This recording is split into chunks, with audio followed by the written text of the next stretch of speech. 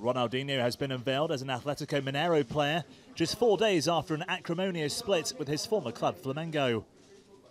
He claims that the club owe him around £12 million in unpaid wages and walked out on Friday.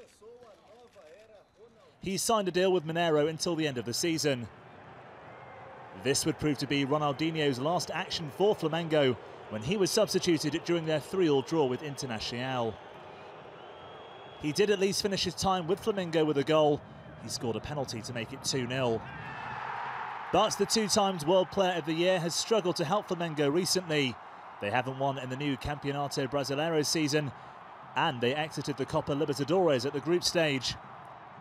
But the 2-time World Player of the Year was keen to move on from his disagreement with Flamengo and the critics of his recent form. The only thing I want to say is thanks to everybody who helped bring me here, and thanks for the warm reception.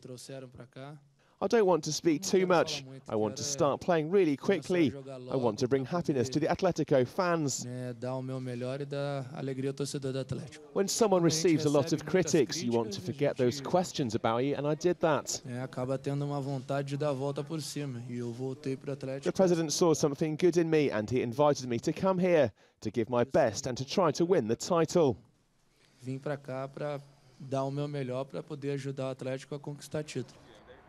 Atletico Mineiro haven't won a Brazilian national title for 41 years. Certainly one of the best footballers to have ever come out of Brazil hopes to change.